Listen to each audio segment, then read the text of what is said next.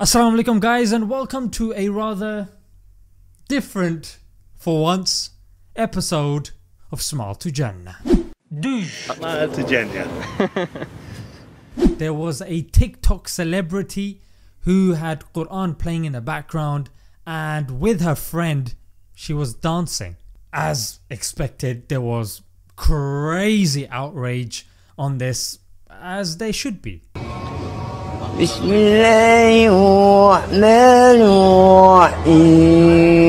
But with the people that did inform her, she did realize what she'd done, and then she apologized. I am truly and deeply sorry to those that I have hurt and offended. I love all people, whatever religion, race, shapes, and sizes. I saw a video of a cute older man and decided to use the audio, and if I had known that it was something so sacred, I would have never used it. Logically sounds good. End of story, right? Wrongo! For some people, unfortunately and sadly, it still wasn't enough. Now let's try and figure out why. There were two possible intentions by which she would have done it. Number one, deliberate.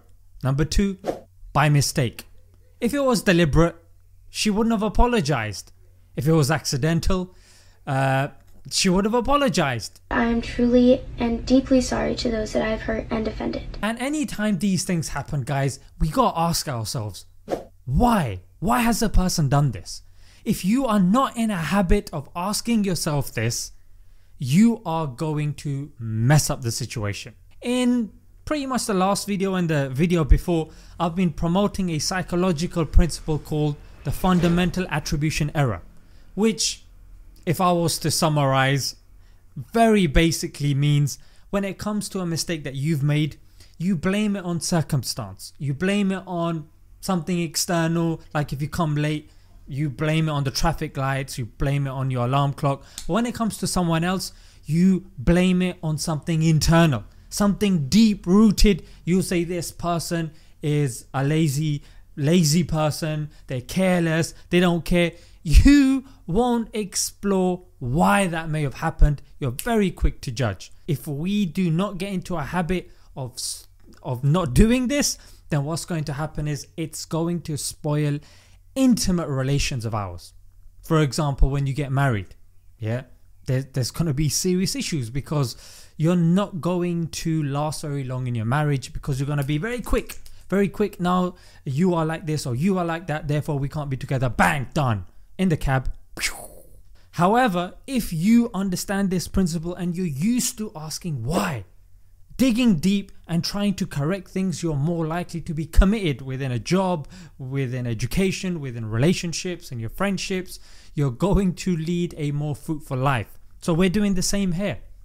We've looked, what could the two possibilities be? The first possibility, obviously accidental. That's why she's apologized. The second thing is, people assumed, let's just say for argument's sake, she did know it was the Qur'an. She didn't, but let's just say she did.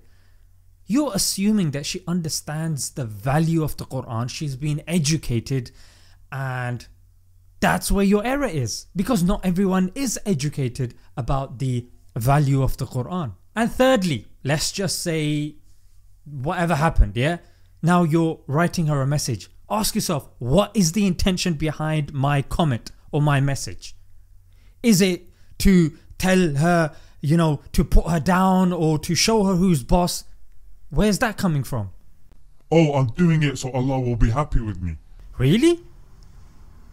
What makes you say that? Because the last time Allah asked, or one of the instances where Allah has asked one of his prophets to deliver a message, it was Musa alayhi salam, and he was told when he was going to the Pharaoh, the one who said, Ana rabbukum al-a'la, I am your Lord most high. Allah asked Musa alayhi salam, speak to him softly and with kindness. And this is the same Lord that you're saying you're trying to please? Nah mate, it just doesn't work. In fact, what you're now doing is you're putting the person off. You're putting them off the religion. You're saying it's about peace whilst uppercutting them at the same time. It's contradictory, mate. So what you need to do is you make sure your comment reflects your beliefs and ideals, and at the end have a call to action.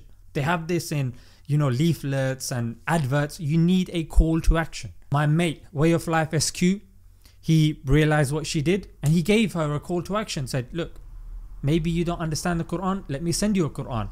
And then she messaged back saying, I appreciate that and I'll take you up on that offer. This is a constructive comment. And you might be saying, oh, these people are bad, these people are this.